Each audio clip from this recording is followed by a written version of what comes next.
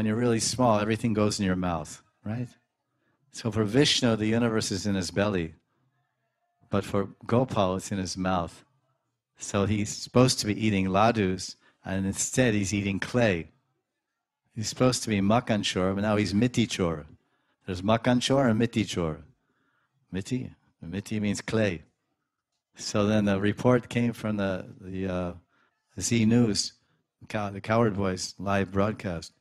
They ran to Mother Yashoda, Nanda Bhavan, and they said, "Oh, listen, ZTV, we have coverage of your son. He's down at Brahmanda Ghat, and he's eating clay. He's not eating your ladus and burfi and sandesh, and I wish we could have that because we would eat all those things, especially after Kartik." So he says, "What?"